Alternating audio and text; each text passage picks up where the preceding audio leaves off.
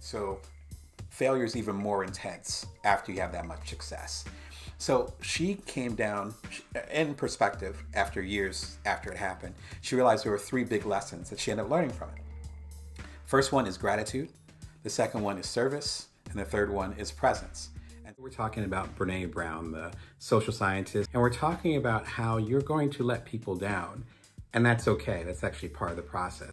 And she talks about how she learned this from Oprah Winfrey. So we're talking about two powerhouses that are having a discussion. Here's what Oprah said to her.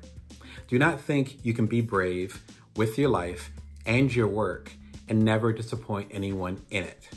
It doesn't work that way. That is powerful. Brené says that she, according to her book, she actually put this quote on her wall, right? So she's killer with the quotes. If this quote is on her wall in her office, then you know it's some serious stuff.